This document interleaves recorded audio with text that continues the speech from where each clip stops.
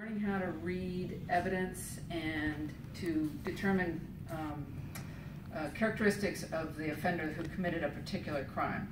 So we're going to start off with the history of criminal profiling. Believe it or not, this started in the 1100s approximately with profiling witches. You know how to tell a witch? They drown.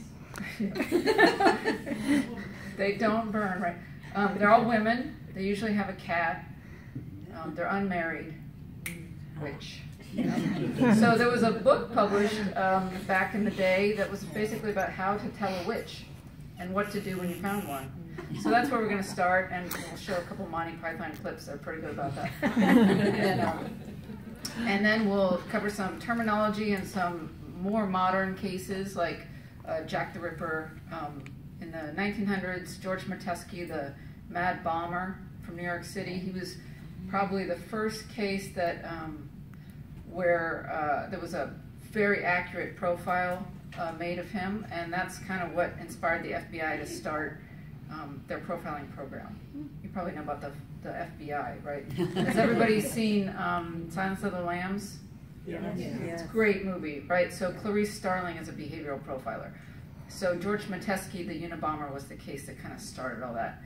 So we'll cover him and a few other modern cases. The Unabomber, different from the Mad Bomber.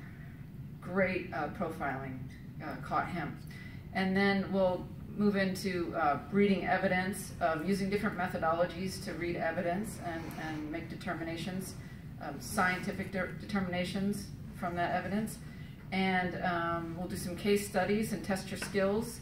And we'll probably wrap up with the Zodiac case because it's local and it's unsolved and everybody loves that case, right?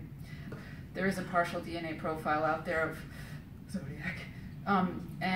One thing that was found from that DNA testing was that it cleared the one suspect, the main suspect that we had, which was Arthur Lee Allen, for that. So the DNA cleared him. So, you know, there are a lot of armchair detectives on that case, and I think that we could use another 30 more. So right, then we'll get it. We'll finally solve it. So that's probably going to be our last case, and we'll also talk about the Golden State Killer. He was caught this year, right, through DNA. So we'll try to weave in a little bit of how that works, too.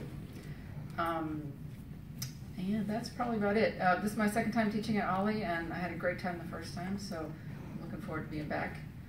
And I'll be around to answer questions.